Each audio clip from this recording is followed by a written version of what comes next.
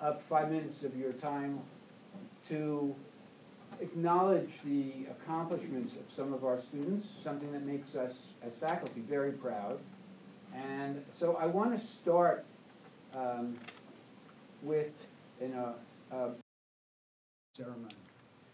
However, before I start, I noticed that we have a few guests here who don't normally come to our lecture series. One is the director of the Rhode Island Sea Grant, who is helping to support, co-sponsor this evening's guest, Dennis Nixon. And we also have our Associate Dean, Nancy Eaton, from the College of Arts and Sciences. She's also here. I want to thank them for attending. And I would like to say that before we do the awards, we have a changing of the guard in the student chapter of the URI ASLA student chapter, so that this year's president is going to be Pavel Fernandez. Just stand up, Pavel.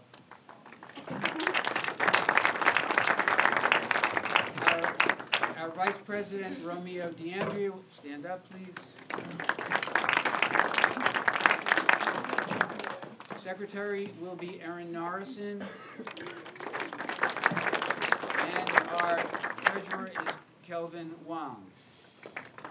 I want to thank you all for taking on the responsibilities, and hopefully next year will be a super year like this year. Our department awards, we have 2 awards that are outside of the RIASLA, the Rhode Island chapter, and I just want to, not everyone is going to be here because some people have jobs or they're coming from Providence, but I would like everyone to note that there are 6 awards. I will start with Rhode Island ASLA Merit Awards. 2 of our seniors, Alexandra Ludis and Beau Doucette. Just come up here, please, and stand up here.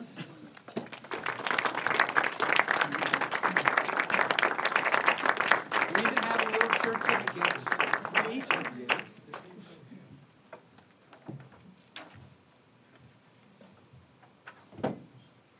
I know who Beau is. This is Beau. Just hold on to that. I don't know if we have a camera person, but we will have a camera because I have a camera if you don't. This is the first time we're doing this, so that we're a little bit, and you have to stand out of the light of that. So you have to stand where it's dark, where your face is not in. That's right there. So those are 2 Merit Award winners for 2016.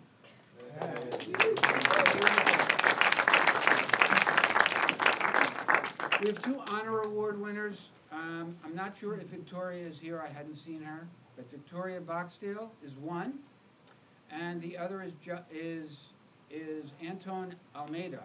Anton is here. Come up here.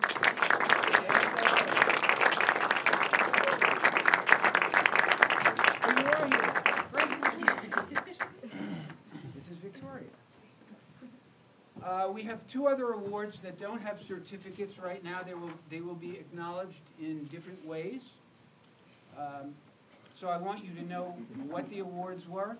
One is an award from the University of Rhode Island for academic excellence, which is a very special award. And our award winner for 2016 is Josh Borgery. To come up here, please.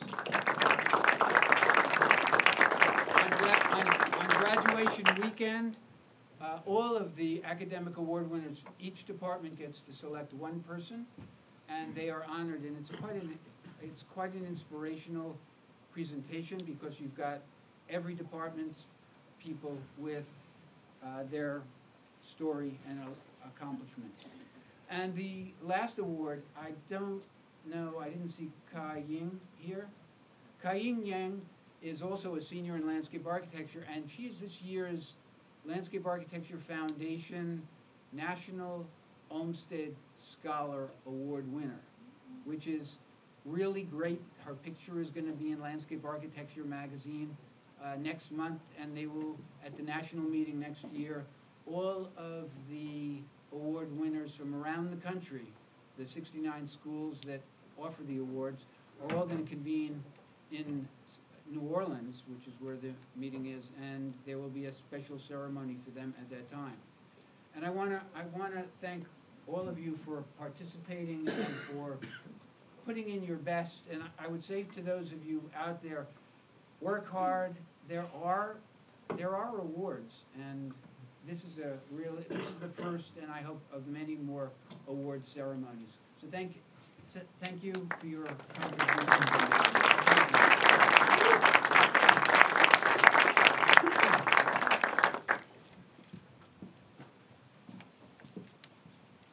We have one other award.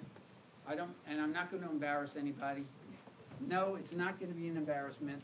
But I want everyone to know that we have a special honor this year for Professor Simeone. I know he doesn't want it.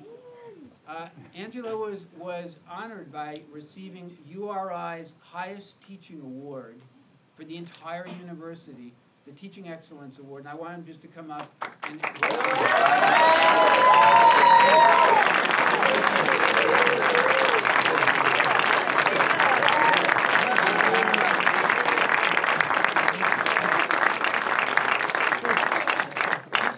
Who gets a chance to say some words besides our speaker. Yeah, I'm going to make it real brief. I want to thank the Academy. And let's get on with this election. I think you should get a free puppy. Yeah, and a free puppy. Popcorn. So, I want to thank our sponsors, the College of Arts and Sciences, Bartlett Tree Experts, the Rhode Island chapter of ASLA, and the Gaetano and Pasqualina Faiello Memorial Endowment, in addition, the Rhode Island Sea Grant. Thank you so much, because that's how the lecture series can bring people like our speaker this evening to speak to you. Last but not least are our reception people. Romeo DeAndrea, Kelvin Wong, and Pavel Fernandez. You can wave. They are the ones who buy the food, they place the food out there, they put the don't eat it until you're a landscape architecture student sign on it, and then they help clean up. So thank you for the entire year and for everyone. Thanks so much. Now this is normally when I tell you who our next lecturer is going to be, but that's going to be in September. So I'm not going to tell you, we're going to get right to it. Tonight we are really very pleased to have Catherine Seavitt Nordenson. I'm going to just call her Catherine Seavitt, an associate professor of landscape architecture at the City College of New York.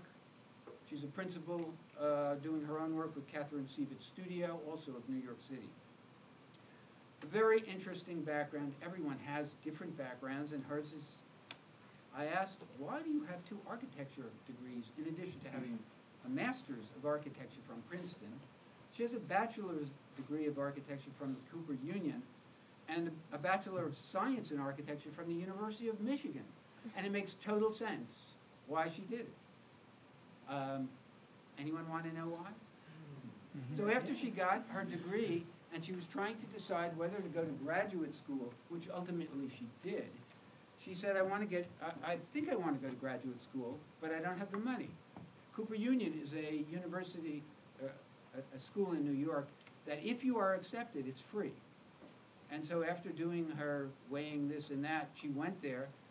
She said, wow, this is such a cool feeling place. And I like what they're doing, and I like the education, and I like the environment.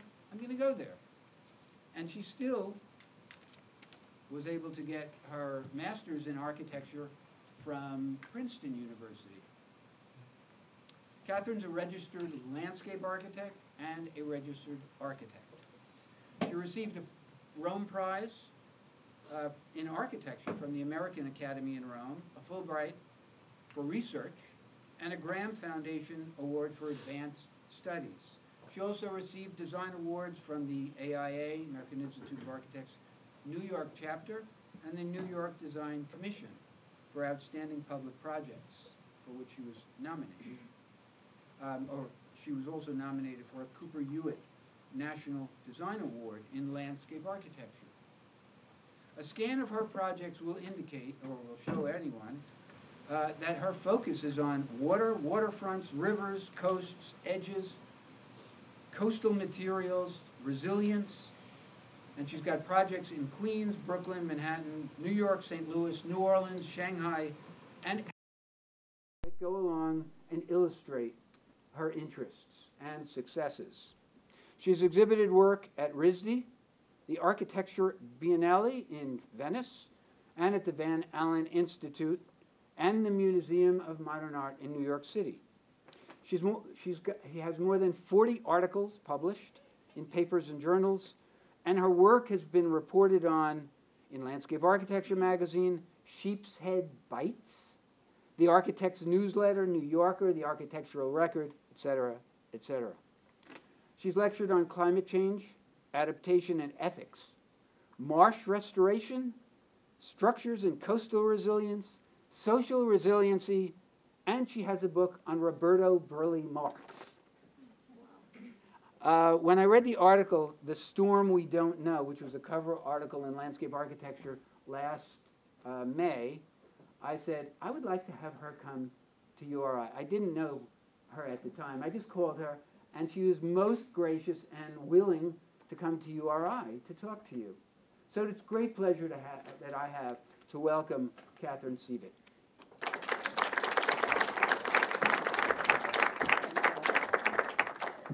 Thank you so much for having me. This is great. I had a really nice afternoon with Will. I got to see your school, meet some of you. So thank you so much for having me. It's a real pleasure. It's my first time actually stopping in Rhode Island. I've passed through, but I've never gotten off the train. So it's a delight to be here. And I think that my interest in the watery parts of the world will probably speak to some of yours. It's you're obviously an extremely coastal state. As is New York City. We have 520 miles of waterfront. So part of my work recently has been working on many of those miles. I'm going to talk to you tonight about one project that's taken about 2 years to complete, and we're still working on and advocating for this work. The project is called Shifting Sands, Sedimentary Cycles for Jamaica Bay, and it's a research grant that I received from the Rockefeller Foundation and worked on as a part of a greater project, the Structures of Coastal Resilience project, with 3 other universities, all of us working with recent graduates from our institutions on sites near our universities. So Jamaica Bay, if you've ever flown into New York City, you may have landed at JFK Airport, in which case you flew over Jamaica Bay and may have seen some of those marsh islands. Here you see my student Tyler in the bottom right corner, sort of, with his drone, which is taking this picture. And you can see the skyline of Manhattan behind basically the top of the slide there, and a marsh that's under restoration by the Army Corps of Engineers to your left.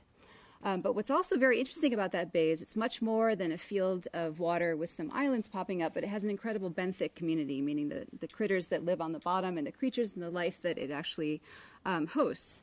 So to us, it was very fascinating to think about the bay as a complete entity, not just a surface and a plain that's not land, but rather to think about it as a kind of a volume of water and the basin in which it's held. So Structures of Coastal Resilience was a grant given to us by the Rockefeller Foundation, which also funds 100 Resilient Cities. It funded the RBD, Rebuild by Design competition recently. They gave us money to basically look at 4 different sites, back bay embayments, along the East Coast in areas that were affected by Sandy. So you're seeing here the 4 sites. One actually was here in Rhode Island, Narragansett Bay, which was looked at by Harvard University team. Princeton University looked at the back bays of Atlantic City. And University of Pennsylvania studied Norfolk, Virginia. City College, we were looking at Jamaica Bay. We were proud that we were the only team that could take a subway to our site, which was kind of great. Yes. Oh, I'll take one. Yeah, I was trying to use my mouse, but I'll. Sure. Yeah. In somewhere. Can you not hear me? Is this even on? Yes, it is. Is it this one or this one? This is the one. Hello? Oh, it's off. I don't think it's on. Yeah. It was working. Oh, then it's not. I can try and be louder. Let me just put this in over here, and then I will leave you. Something is crying. Oh, here, I'll put it on this side. Hold on while we adjust these technical. I think it's on, right? Yeah. Am I stepping on something on here I shouldn't be? Probably. It's coming from elsewhere. you may or may not be able to. Can you hear me? Is this a little better? No, this is the same. Yeah. It just went off. Where did it go? This thing is me. It's got to be this. No, that's the wrong one. We might have to just shout. I'll just be louder. Yeah, I'll use my teacher voice. All right, people. So, here we have a beautiful image by the Army Corps of Engineers. This isn't how we usually draw, but I love their graphics. It's really showing you the intensity of the storm impacts on the Atlantic coast, basically from Norfolk to Maine. This is part of the region, the North Atlantic Division, over which it has its purview. And you can see the purple, very high, the most impact from the storm, from Hurricane Sandy. And we were actually kind of working right within the most intensely affected part of that landfall of the storm. New York City here's Jamaica Bay. The airport's this little orange block here. And what you're seeing is the hurricane evacuation map from pre-Sandy. So there was a zone A, B, and C. And the interesting impact of Sandy was really the impact on the back bays and the unexpected flooding that occurred in places like this, the back of the bay. So as you can see from this map, this was considered Zone B before the storm by the emergency management organizations in the city. But in fact, it was flooded so extremely that, in fact, a lot of the people back there felt really taken by surprise. So often the impact from Sandy was essentially water pushing into those back bays with the surge from the storm and then being impounded and unable to retreat. So there was a couple of tidal cycles by the time the water could actually drain out of the bays.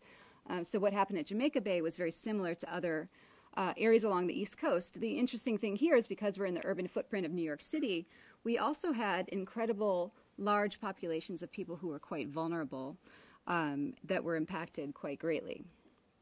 So here I'll zoom you into, this is called the hindcast, or the area of flooding. Everything you're seeing in blue is flooded terrain.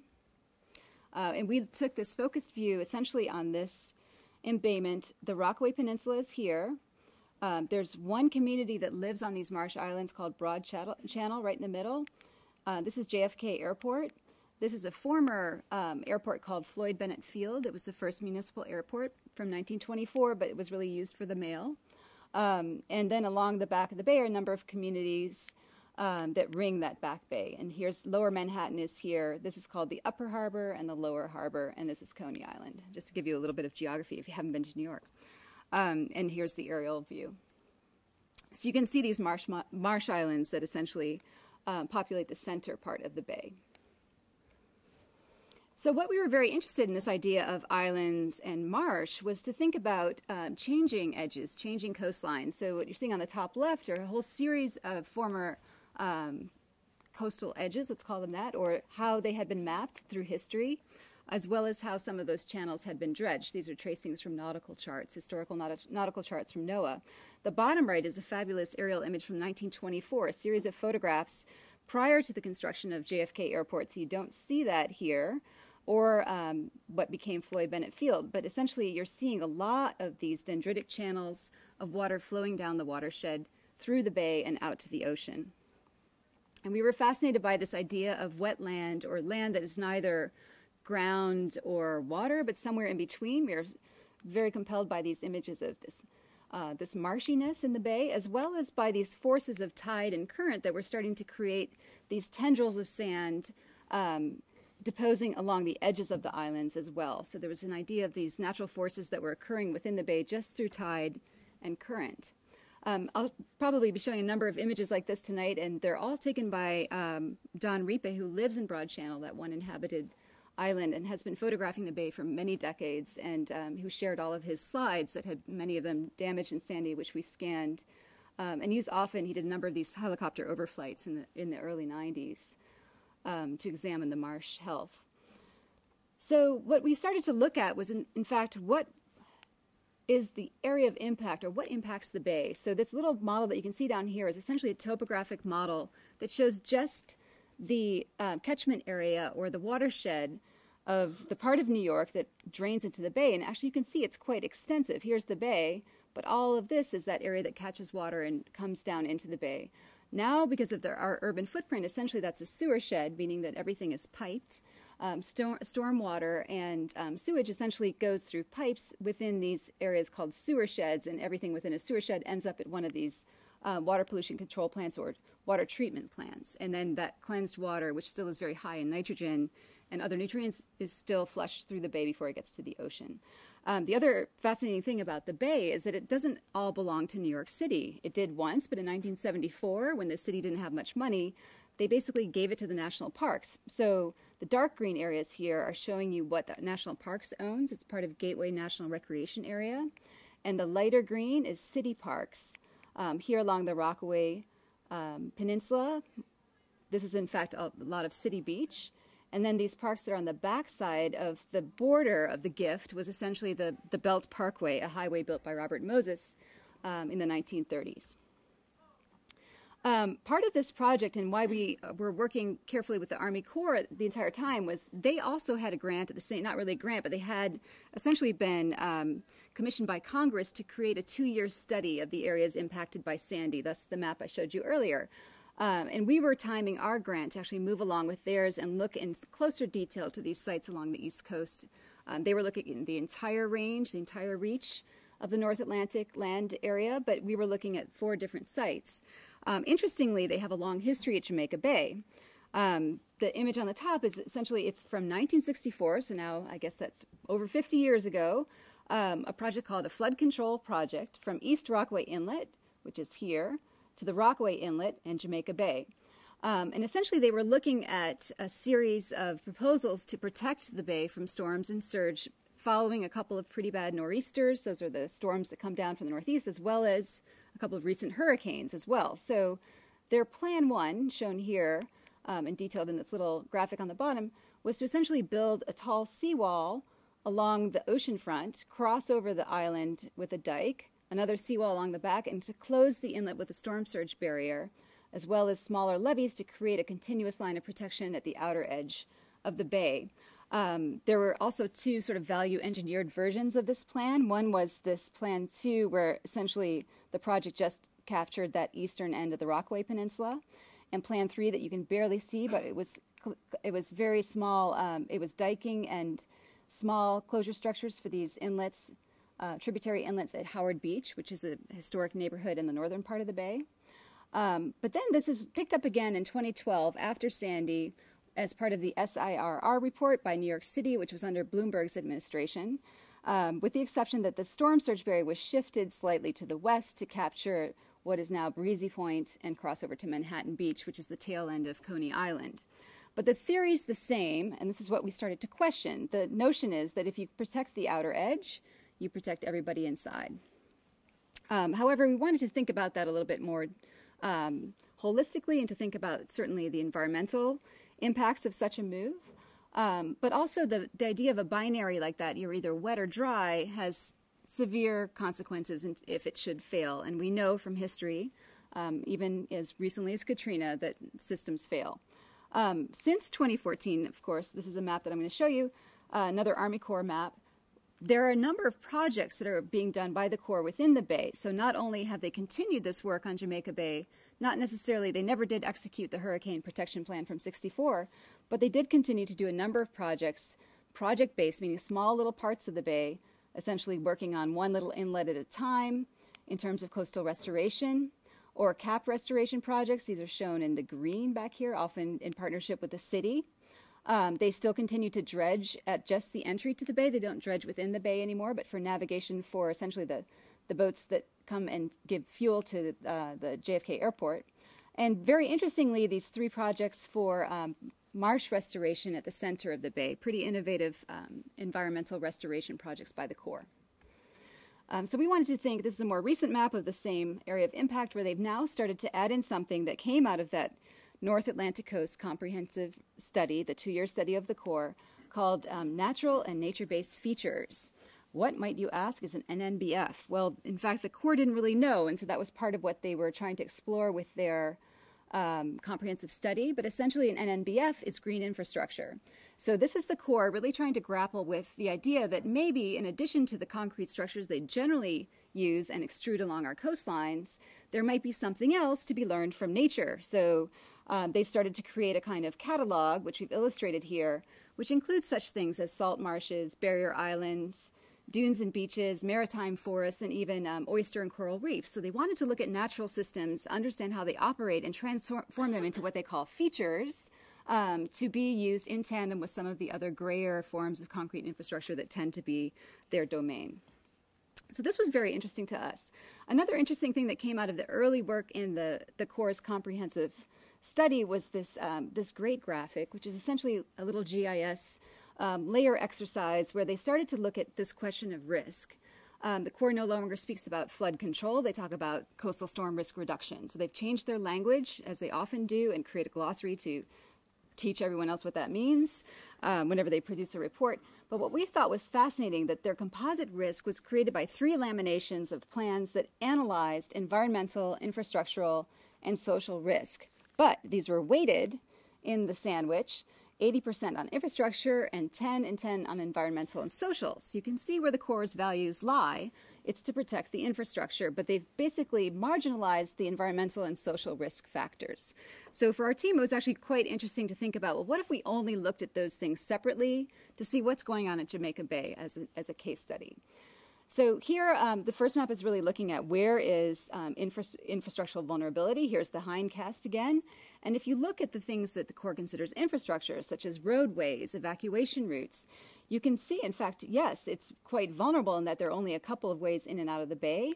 But if you even expand that into looking to hospitals, schools, fire stations, you really see that the infrastructure is clustered on the higher end of that watershed. And in fact, in the bay, there's very little, which also means in a time of emergency, you don't have much to rely on. And of course, JFK is the big elephant in the bay in terms of the biggest piece of infrastructure that's there. And here's to give you a sense of the tenuousness of those roads and the rail. This is the subway line that goes out through the middle of the bay to the Far Rockaways. It is quite a tenuous place. And then you have these strange juxtapositions of nature and culture, or infrastructure and natural systems right next to each other. This is one of the runways at JFK, which basically takes off right into one of the largest marshes within the Bay Marsh platform, which is Joko Marsh. The second thing we looked at of those 3 layers was the social vulnerability. So here, these maps are showing us, we're just mapping people. We're not looking at topography. We're not looking at elevation. We're not looking for infrastructure. We're really just looking at numbers of people and what they're like. So population was the one constant in all of the maps that we looked at. So each dot here is representing 20 people. We used 2010 census data for this mapping.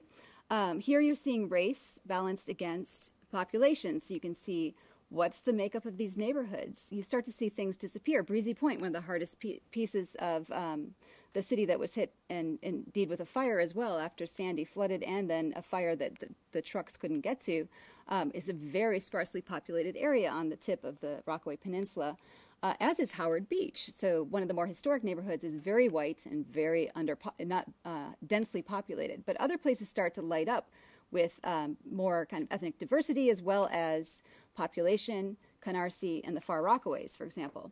So we looked at what the Corps used as risk factors for vulnerability, and we actually mapped those out separately, looking at single mothers, the elderly and the very young, those who don't speak English, and those below the poverty line. So this was also very interesting in terms of giving us a different look at the bay, not based on water and land or elevation, but rather, again, look at Canarsie with all of the people that are classed as socially vulnerable. And here's another one here. So these are the people that are most at risk in a time of storm. And again, we could delaminate our own layers as well to look just at the single mothers, just at the elderly who live alone, and thinking about those populations and where they are within the bay was quite interesting. Things such as some of the most active voices in the bay are those who live in Broad Channel, a lot of environmental watch groups there, as well as in Howard Beach, but they almost disappear from these maps. So it tells you that those communities are actually quite robust and strong. They don't have the same elements of vulnerability that some of the other places around the bay might have. And the third and last of the 3 types of vulnerabilities that we looked at was the environmental. And so here, again, we're not looking at people or elevation. We're actually looking at species, threatened and endangered, rare and sensitive ecosystems, and again, we find them all over the bay. So particularly the farthest the western end of the Rockaway Peninsula, the interior of the bay, the coastline edges. These are all incredibly sensitive ecosystem areas and quite vulnerable to any kind of impacts of infrastructure that might be imposed on the bay. Also here we tried a kind of tricky task of mapping where the threatened and endangered species are. Many of these are birds, so they do move around, but we know that there's quite a plover population here at the Far Rockaways, which most community and environmental groups are quite aware of. So this was interesting as well to think about where are there vulnerabilities that are environmental vulnerabilities. And you can see again in Don Repace, some of his photographs show this collapse of the edge of salt marsh, this panning that's occurring in the middle of the marsh, and also these interesting phenomena. This is the abandoned airfield that's part of national parks now. It's called Floyd Bennett Field. And there's some novel ecosystems emerging at the northern part of that area, kind of reverting to their former wetland terrain. So there's these interesting freshwater marshes that are appearing in the what they call the North 40 area of Floyd Bennett Field. So what was quite fascinating is when you look at the social vulnerability, you see this kind of footprint of where the urban settlement is, and environmental is in some ways the perimeter in the middle of the bay. So when these two things merge together, you see this incredible juxtaposition of environmental and social vulnerabilities, but also that adjacency is very interesting because it means we have actually a quite robust and rich environmental possibility here in the bay that's right next to the people. And so you start to think about this idea of going to Jamaica Bay by subway, its accessibility, the fact you can see the city from a wildlife refuge. This is the former World Trade Center towers with migrating birds at the wildlife refuge in the middle of the park. Here's the Empire State Building scene beyond an 80-foot mound of garbage, which has been capped and is now being transformed into a park. So these are incredible juxtapositions. It's an incredible place to learn about natural systems as well. So part of what we did with the project for Jamaica Bay in terms of thinking about resiliency was to think about systems. So it wasn't necessarily creating designs and renderings of beautiful restored sites and happy people, but rather to think about what are some of the strategies that one could use in this area that could help make the entire region as a system work more comprehensively and robustly. So again, we broke this into 3 different typologies. Working kind of systemically throughout the bay. I'll start with the blue down here, flow and circulation, so really thinking about water quality and how water moves in the bay. We looked at what we call verge enhancement, which is the elevation of coastal edges, not necessarily at the edge, but pulled back often in a gradient fashion.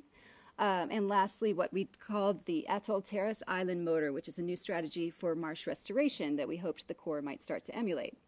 So again, the 3 types are the flow and circulation, verge enhancement, or thinking about how to enhance infrastructure, particularly with an interest on that Belt Parkway by Robert Moses and thinking about how that might be adapted to be part of a storm resiliency measure.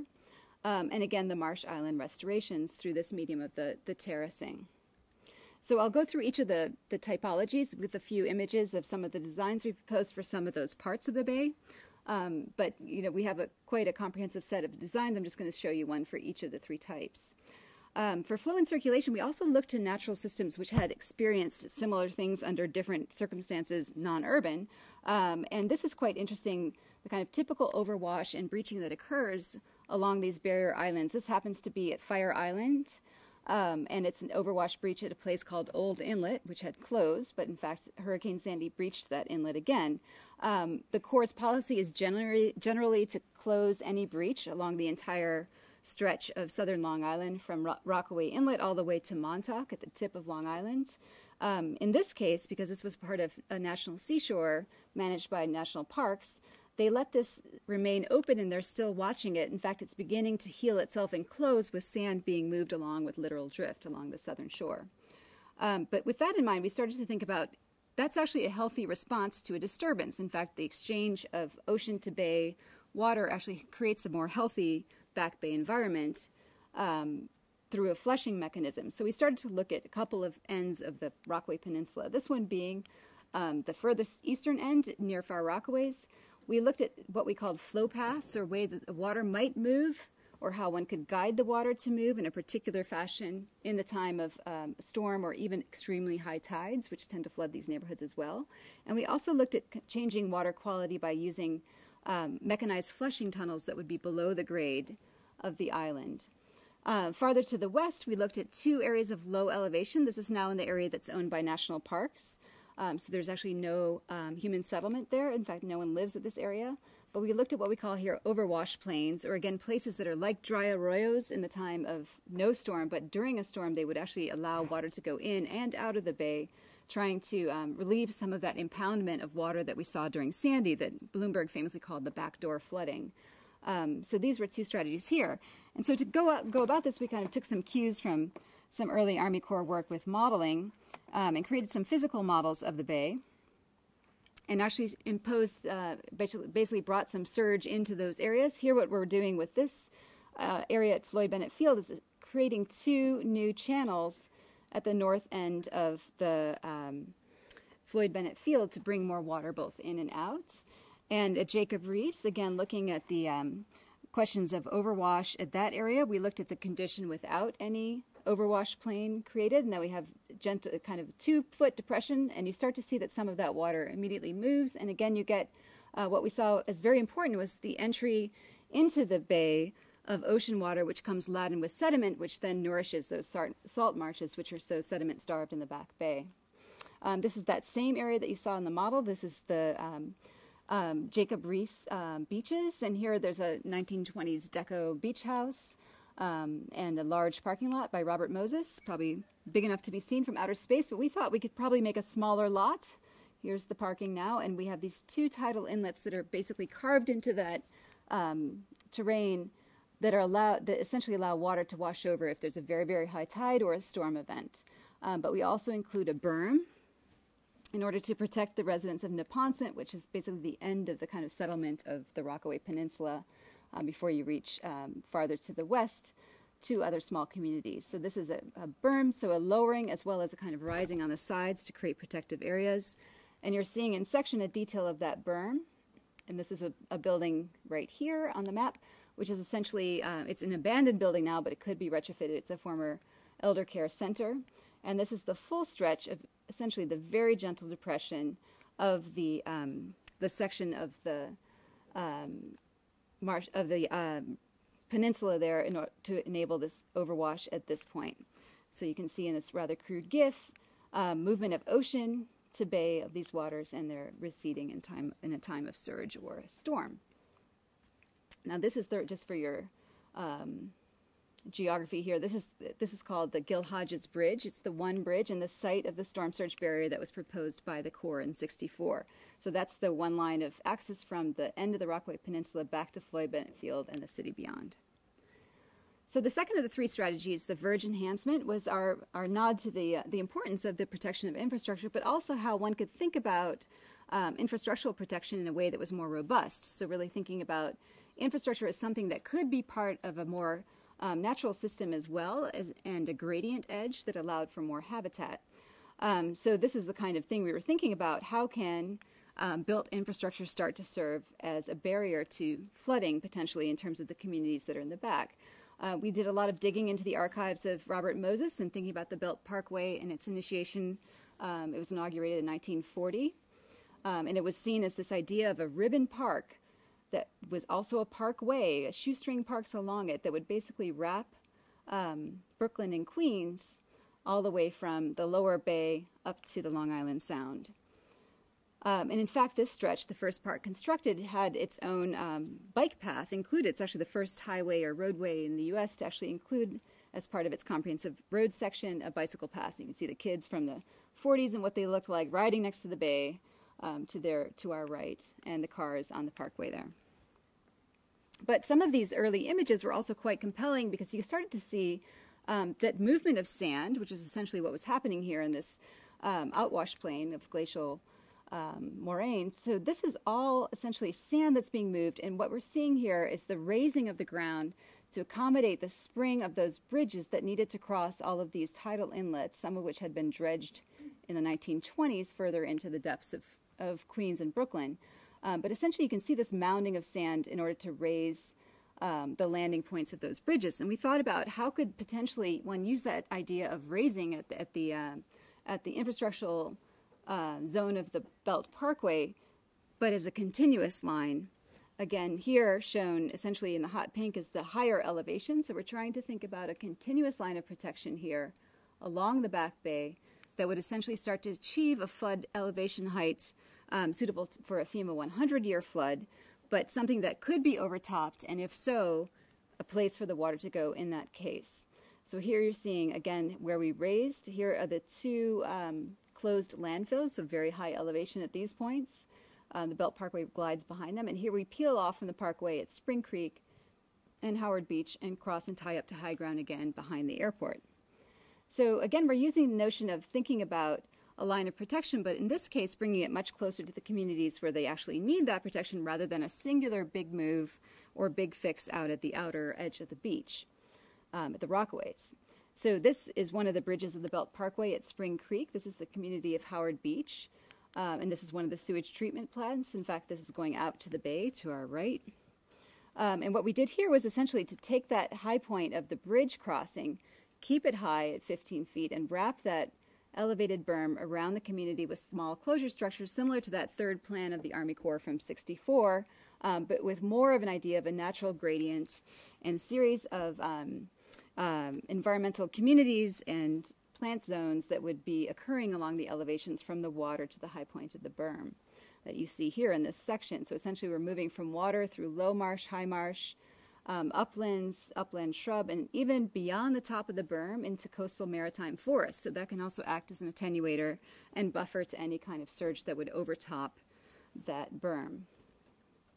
So again, here in this digital elevation model, you can see the brighter white is the higher elevation. This is the continuous berm wrapping along the back of the bay. And here, it's essentially simulating a 100-year flood and showing how that would actually stop at that line. Again, sort of achieving some more friction from the run-up along the open spaces that are between the water and the high point of the berm. Now, the third and the final of these three strategies for the overall resiliency was to consider methods of restoring the marshes. And as I mentioned, the Army Corps has been doing this work, and 3 marshes have been restored within the bay. Very large projects, very big budgets, and a lot of dredged material. And I saw there was a pin-up today of an invented island, so I think that this will be right up your alley. So we were really trying to think about how edges weren't necessarily fixed, but how you might start to harness some of the forces of sediment movement within the bay. And of course, the principle here is borrowing a little bit from what we see in the Netherlands with the sand motor. So essentially, this is a new coastal restoration technique that's being done in Holland, where they have huge quantities of sands available in the North Sea. They place a large quantity offshore, and then that sand is distributed through the natural forces of littoral currents. So essentially, the force, the longshore drift force that moves along a coastline, is distributing this sand. So they aren't actually placing it, they're seeing where nature might put it. Now, of course, when the Dutch say nature, they mean something very different than us, considering the constructed nature of their own environment. But this has been a really interesting phenomena to watch. We wanted to think about how could one adapt that coastal littoral phenomena to the back bay. So again, we're working in a back bay environment that has an exchange, a twice a day tidal exchange, ocean to bay, and it has some sediment coming in from the ocean. But we thought about how could one think about something similarly to the island, to the sand motor in the context of the island. So we started looking at atoll formations, which are, of course, composed of corals. And they also, like marsh islands, they can keep up with sea level rise because they grow on themselves. So they basically increase and accrete on their own footprint. We found these great drawings by Darwin of some of these islands. And we were compelled by this idea that many of them are not fully enclosed. So some of these have very open configurations at the exterior. We wanted to think about that. This map shows you where the Corps has restored marsh. Essentially, Yellow Bar Hassock is their most recent project.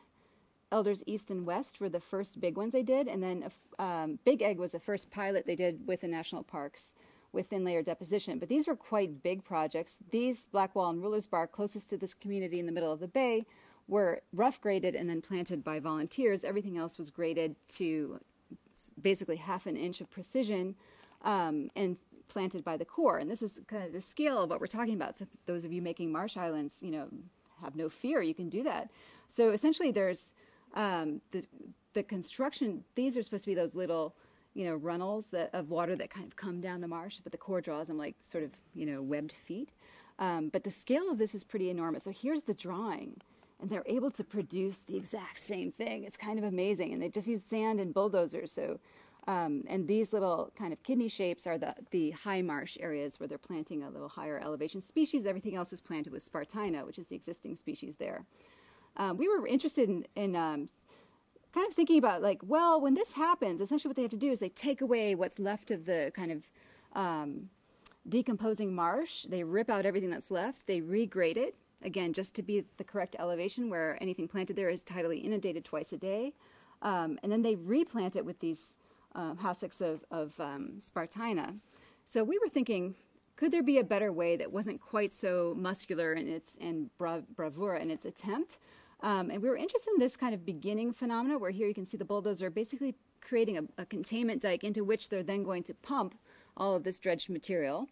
We wanted to think about what if you just stopped there and thought about that as a sediment trap and use that as a way to use less of that precious dredged material, which is so, in fact, valuable for ecological restoration. So instead of these quantities that you're seeing for these restorations, these massive numbers of cubic yards of sand, we would use smaller numbers to create slightly higher elevation terraces, which would be just above the high tide line and planted with the high marsh species, but then would act as sand traps for sand moving throughout the bay to depose in that very precise area in the water column where low marsh occurs. It's between essentially the mean tide and the high tide.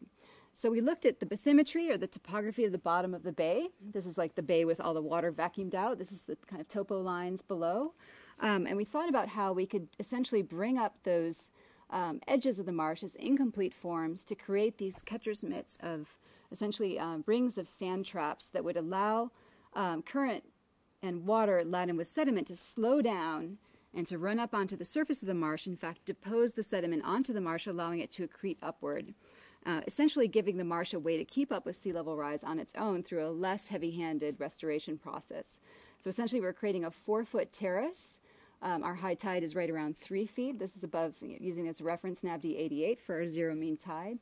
And essentially thinking about that as a way to restore the entire marsh platform rather than one island at a time, project-based in the kind of traditional core fashion.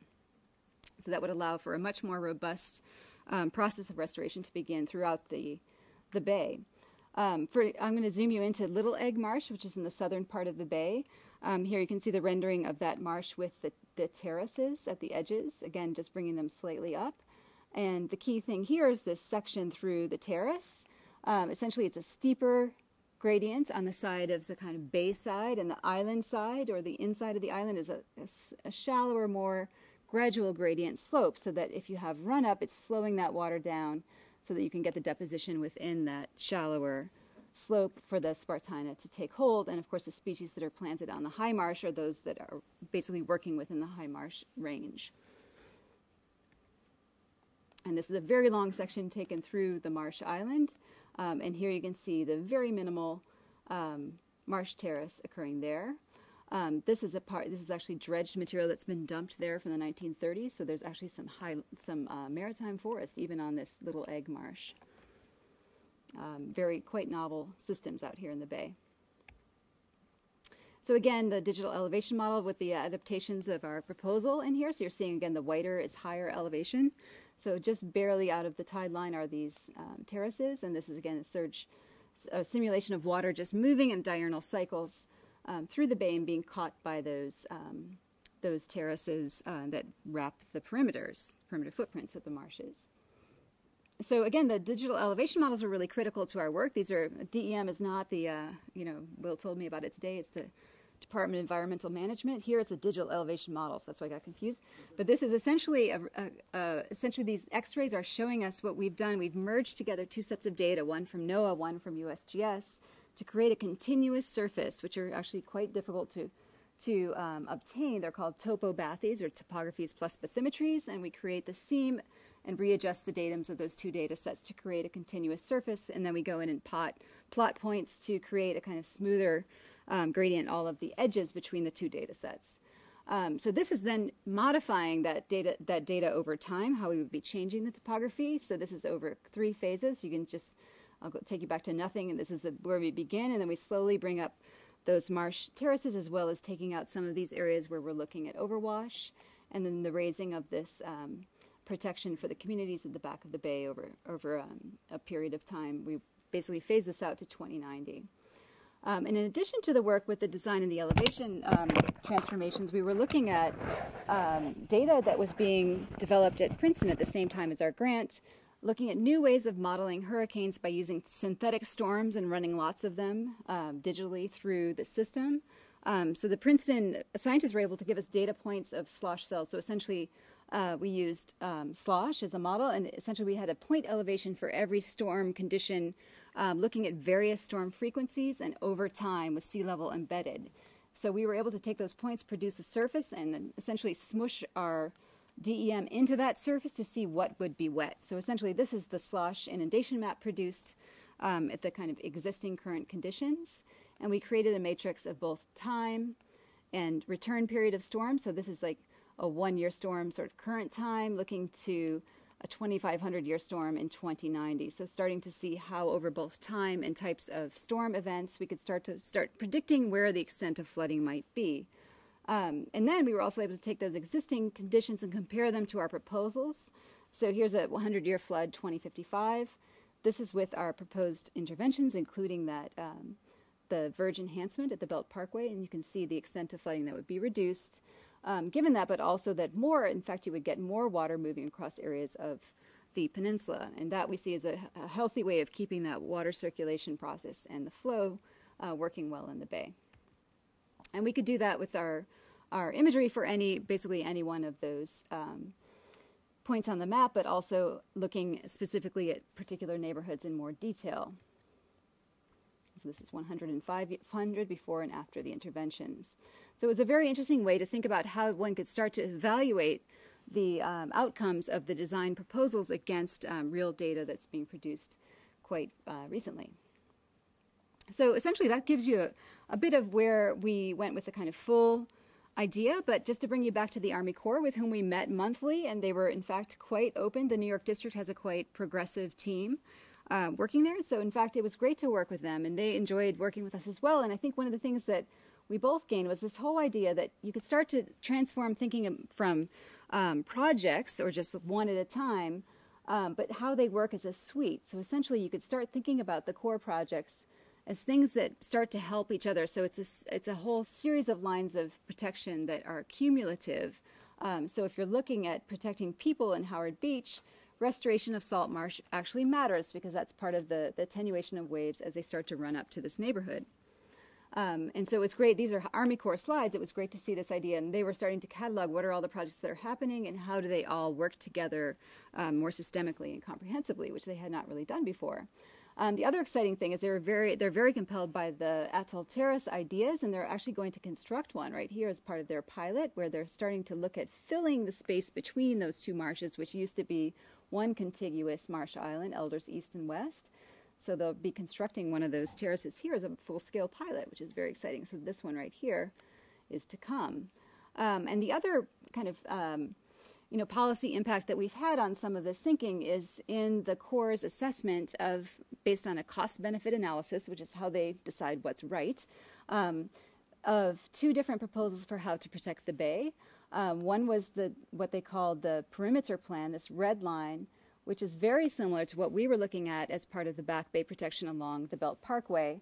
They had more of an idea of a seawall, but in fact we were thinking that this actually makes a lot of sense because you can build incrementally and protect a neighborhood very directly and also provide a benefit in terms of open space and new environments nearby the neighborhood. Or their other alternative was to look at this idea of the storm surge barrier, which we saw in '64 and we saw again in 2012. So they started looking more closely at those two systems.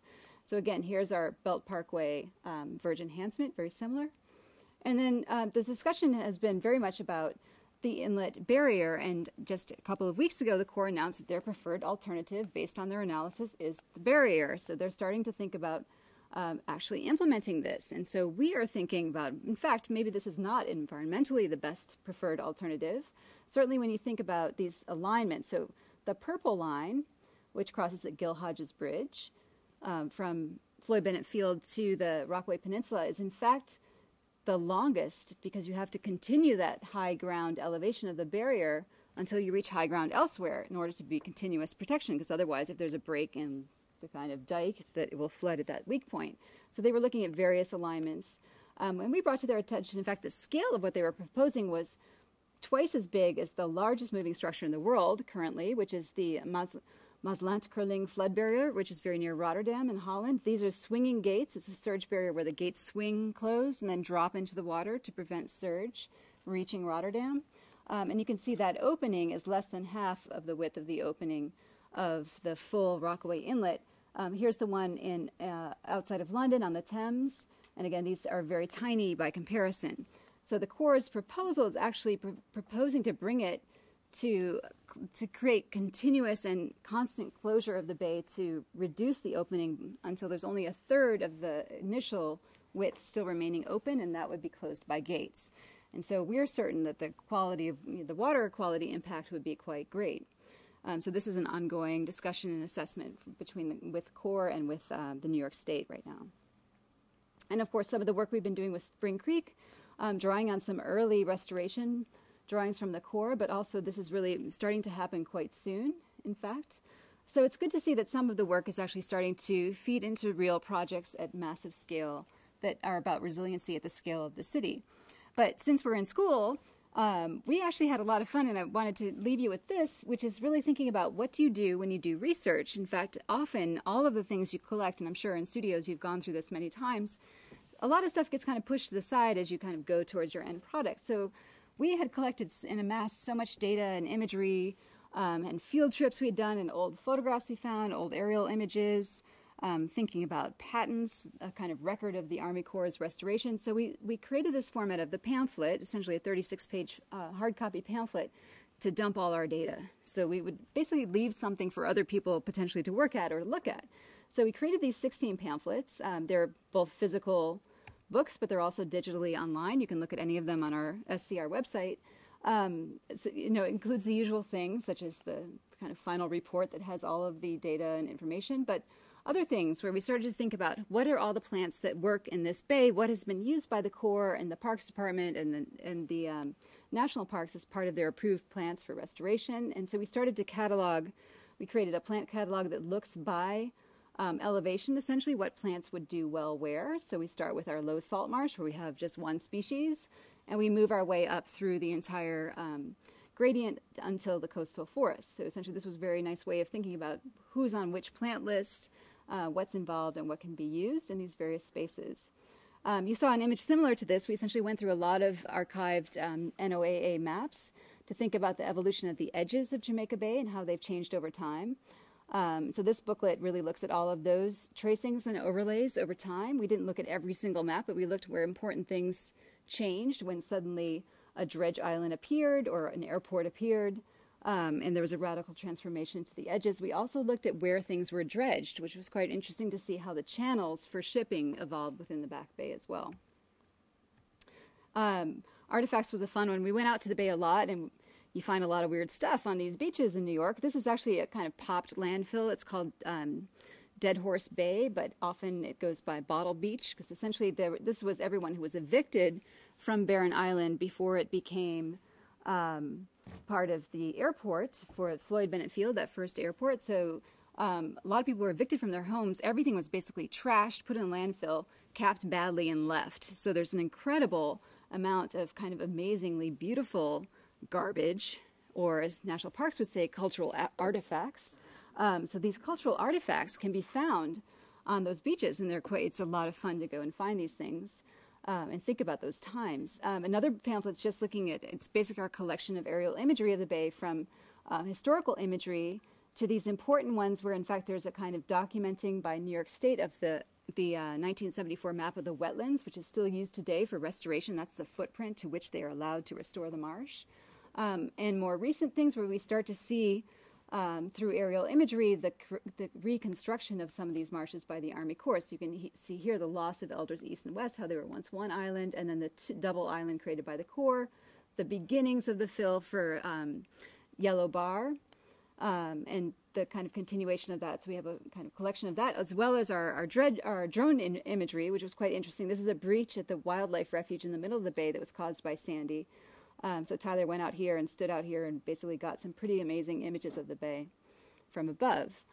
real-time data. So, and again, another thing we thought about, this is a fun one, thinking about coastal structures. So we were thinking about this idea of the NNBF, or the natural and nature-based features that the Corps does, and we looked back into the record of American patents, like who designed what, and what were some of these things sort of NNBF-y, meaning did they have a kind of combined soft-hard profile? So we found some really interesting jetty designs in the patents. They're really fun to read. Like my invention consists of, so it's very kind of narrative descriptions of these various ideas, and we compared that with some of the kind of typical CEM, Coastal Engineering Manual, sections of the Army Corps, which are essentially a design section, highly refined, that's then extruded for as far as they have to along the coastline. So it's really interesting to think about these different thought processes over time and how natural systems might be involved in those.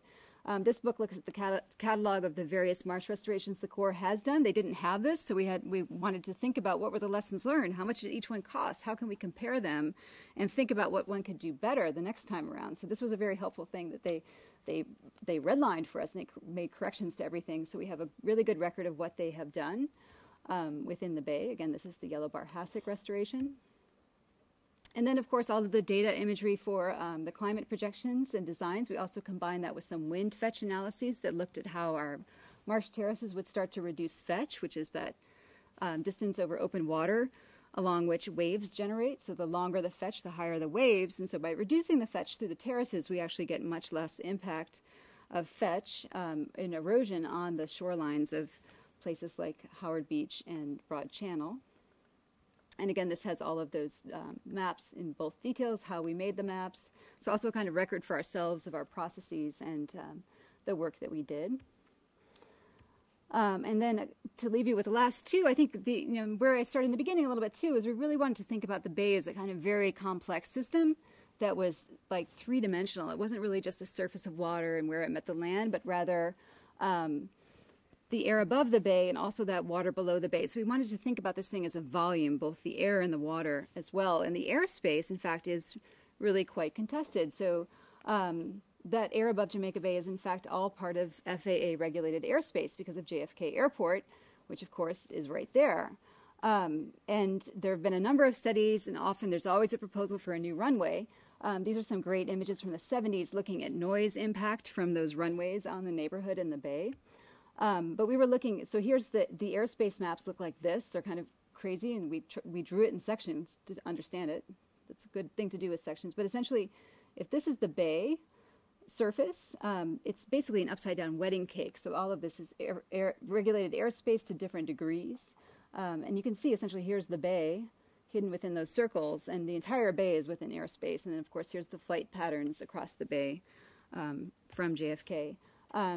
But I don't know if you all remember, in 2009, there was a famous Captain Sully who flew his plane out of JFK, and he struck a couple of geese, and he ditched his plane. I didn't know how to use that verb, but he ditched the plane in the Hudson River, and everybody survived. Everyone got off, walked onto the wing, got onto boats, and made it. So ditching means to basically land your plane in a body of water when you are in an emergency. So they lost an engine, he brought it down, and of course this idea of the problem of the airstrike and birds became, quite well known. Of course, it had been known before, but there's an interesting thing with the Port Authority that regulates the airport, and of course this wildlife refuge in the bay and this incredible habitat of marsh islands for nesting species.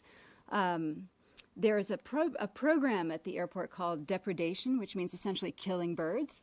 So they have sharpshooters at JFK that take out birds. They destroy eggs. They have all of these ways of getting rid of birds, and they keep records. So these are all of the birds and their numbers who were killed in 2014. They killed a snowy white owl, and then the New York Post found out. So it was a huge, huge fiasco. But essentially, you can see there's thousands of birds that are being killed every year in order to protect the flights. And there's been a number of discussions at high level about, is this the right thing to do? And lastly, I'll leave you with the bottom of the bay. So another pretty good data dump we got from national parks was some bathymetric scans. There was a professor from Stony Brook who went and essentially took his whaler out in the bay with a sonar device, and he collected the bathymetry data from below the bay. And it's actually really quite beautiful. You can see where his boat went at two different resolutions, 1 meter and 5 meter. And then the other amazing thing that came along with that data were these sediment grabs that he took at certain points around the bay. And along with the sediment grab, he also dropped down a camera and took some video at all of these different points. So we were given all of this data. We were actually able to take the data points of the collection points and rectify them back to the map and geospatialize them so we knew how deep that water was where they dropped the camera. So we could actually essentially create a way of ordering all those images with depth. So everything in this top column is 5 feet deep water, 6 feet deep water. And it was fabulous to see at these various stations where they're dropping the cameras, the variety of life down there, or lack of life, when you start to get in some of those very, very deep areas which have been dredged over time, and that can no longer almost support life because of the lack of oxygen that's in that deep, deep water. So now we're down at 42 feet. And I will leave you with a little video that we call the best of the bottom, where we tried to get some of the greatest views and splice them together. So you start to see all these guys down in the bottom of the bay investigating the camera. And the boat is rocking, so if you're seasick, you can look away for a minute and then come back.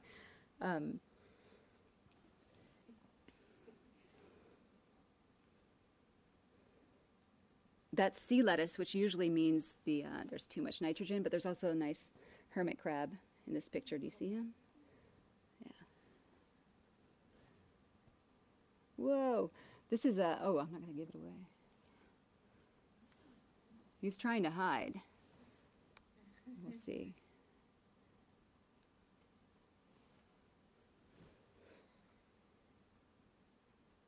There were a lot of waves that day. You can see. This one's really right. More sea lettuce, never a good sign. But also all these little periwinkle snails.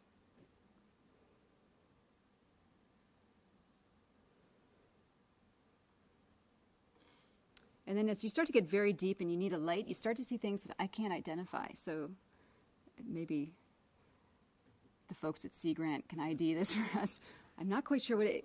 For a while I thought it didn't even move. Some of it actually kind of moves a little bit. You can see some movement. But these are the deepest areas. This is the area that was dredged to produce enough sand to fill the wetlands that are now JFK Airport. So very, very deep, 40-foot depths of what were once probably, it was called Grassy Bay, so obviously a very shallow bay environment. Best of the bottom. And I'll leave you with a great image that influenced our color palette from the very beginning by Klaus Oldenburg, the artist who does those big stuffed hot dogs and things. But he made this great little kind of 3x5 drawing that he called Proposal to Beautify Jamaica Bay. And we loved the idea that there could be, this place was beautiful, and that in fact we could make a proposal to do that too. He did it with nail polish, which I think is really kind of great. From 1965, just the year after the Army Corps did their flood protection plan. So a nice way to end. All right, thank you so much. I really appreciated the invitation to come and speak with you. And happy to take any questions if you have them too. Yes? I actually have a question. Are you guys involved with any of the other projects that are going on right now in New York City and around surrounding New York City? I know there's a couple. I live on Long Island. So Okay, yeah. there's a I mean, few. we're really working mostly in Jamaica Bay right now. Of course, we're aware of the projects going on, so Escapes Project for Breakwaters. A number of the RBD designs were funded, meaning that those designers don't get anything, but essentially an RFP goes out and a big engineering firm gets contracted. So at the moment, that's what's happening with the East River project as well, which was once the Big U, which was the big proposal. Star Whitehouse was the landscape architect as part of that team as well. We're not working specifically on those. We've done a pilot study for Port Authority to look at Red Hook as well, and looking at coastal protection for that neighborhood of Brooklyn. But there's a number of things going on, but nothing's happening. I know. And we're 3 years out, so 3+. So we're all waiting. That's awesome. Yeah. Yeah, we're waiting for another storm to hit. It'll happen, yeah. Lest we forget. Yes? Those are quite amazing images, drawings, sections, studies over time. Who did it? How many people did it? Okay.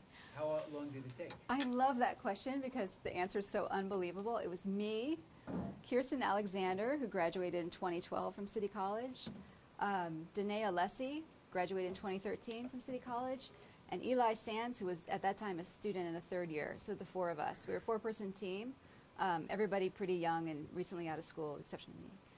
Yeah. So, you know, and we got a studio, so we had a studio room at City College where we parked with our computers and built all our models and got water, blue food coloring water everywhere. And we went out to the bay quite a bit to do field verification. We made friends with people throughout all of the parties that are interested. So it was great to engage with both the advocacy groups in Broad Channel, as well as the Army Corps and National Parks, DEP and DEC. Those are our Department of Environmental Protection and Conservation for the city and state, respectively. So we basically were talking to everyone and trying to figure out what is it that Jamaica Bay needs, because everybody has a different opinion, so you really do have to talk to everyone. So, but yeah, we were a 4-person team, which meant we could fit on the boat really easily when we went out with Rife. Yes? Just to kind of make you feel a little better about the birds that gave their lives. Yeah.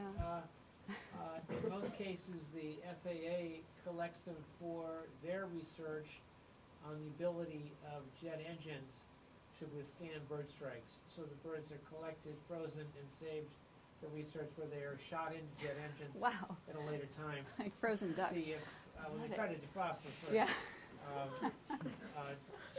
So they gave their lives for science, basically. Okay. I'm trying to decide if I feel better.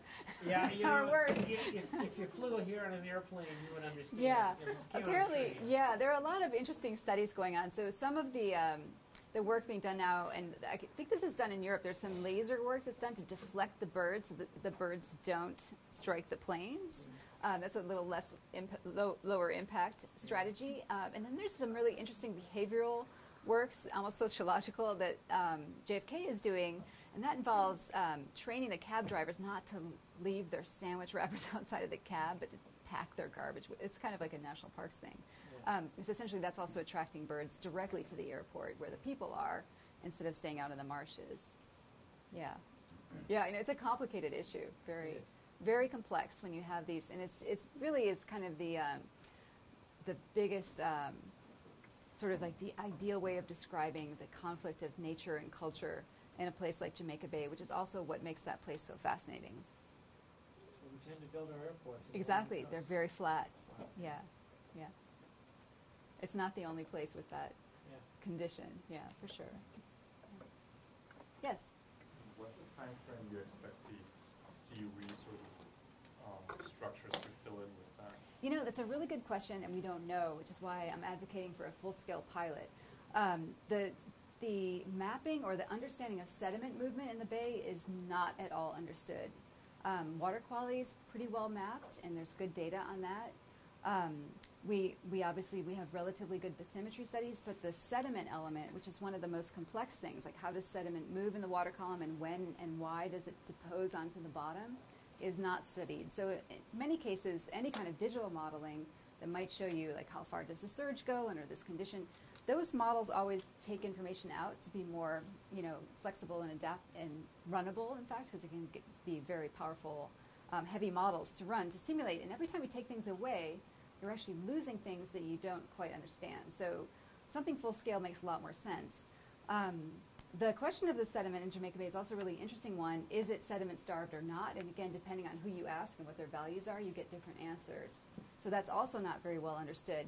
So we don't know if the terrace, we think it would work. We've looked at the way water circulates within the bay, and we understand how things slow down. And we know that when water slows down, the sediment deposes. The question is there enough sediment in the bay water now to allow for enough sedimentation for the marsh to accrete sufficiently to even keep up with sea level rise or not?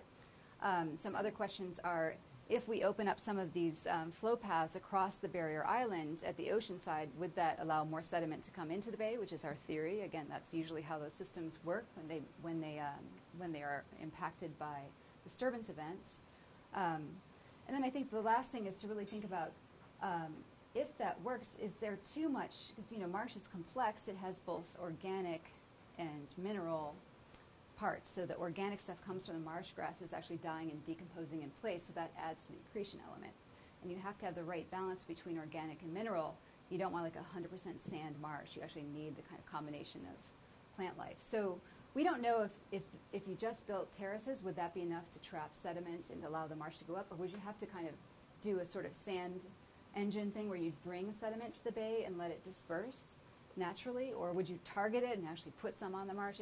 There's a lot of questions. So, yeah, we're hoping that, you know, there's an engineering pilot out there for the Army Corps' ERDIC group in Vicksburg to study. Yes? I'm wondering about the marshes, marsh migration and everything. We do a lot of work with that around here. We did a project with with the Salt Pond Coalition, who was dredging, you know, a breachway, Right. and they had a lot of sediment there. And part of the project was, you know, to look at the marshes and how do you distribute that material. And I think you probably answered. You brought forth the big question that I had was, is that material adequate? Does Right. it have enough organic matter in it to include, you know, the detritus that a marsh would produce, and you know, and then they spray it across Yeah. the marsh here to try to keep up with sea level rise. Yeah. And we've got a couple of projects here in the state that they're actually trying to distribute, you know, dredgings and material on to try to keep up with that sea level rise. Yeah. Do you see that's feasible or Yeah, not feasible, it's, or do you know, have questions? again, there are so many projections of sea level rise, and we look at an Yeah. average in our data. But in fact, I know here in Rhode Island use thin layer deposition, which has been proven in New Orleans as well in the Delta region to be pretty effective. Thin layer means that you basically rainbow it, so you get a pipe, like a 6-inch pipe or something, you basically make a rainbow of sediment, and it spreads kind of thin across an existing marsh. The way the Corps did things in Jamaica Bay was they got rid of all that plant stuff that was in their way, and then they made their drawing on top of the footprint of the marsh. I know it's mind-boggling, but that's how they what operate. were they thinking? You know, they're challenged people. It's a really challenged organization. They're trying really hard, and I think there's a paradigm shift underway. But it's like a Well, big. keep up the good work. I know. I think we moved the needle like a tiny little bit, and like that gives me great hope. But yes, it seems like a flawed approach. And then there's like the thing that keeps you up late at night is like, oh, but is this just life support for the marsh until then, you know, and then we're going to lose it. But, you know, the alternative is to do nothing. That is an option, always for the Corps, the do nothing. And we know that if you do nothing and this reverts to open water, we'll never get it back. So you have to do something. So I think anything you do, thin layer deposition seems like a great thing, although it does sort of seem like you're borrowing from your own eroding marshes at some points. Or, you know, basically kind of rejigging the puzzle. There's more active restorations, like the heavy-handed core stuff. There's the kind of medium ground where we're going with the terraces, which have been explored a little bit in the western marshes of Louisiana, those funny chevron shapes that they're doing. Yeah, so, I mean, I feel like do nothing is not it's not a preferred alternative. So I think doing something is always better than doing nothing in this case. But you're right, we don't know. Marshes are so complex, like plants who have no brain and they can't even walk around, they're so smart. Like they know how to go to the intertidal zone. They know how to migrate. Like these islands have nowhere to go but up. So that's the kind of marsh migration has to happen somehow upward instead of landward. So, Yeah. Thank you. sure. Well, there are no additional questions. I think that Catherine is still going to be around if you want to ask her something individually. Otherwise, I want to thank you very much for a very stimulating. Thank you. Thanks.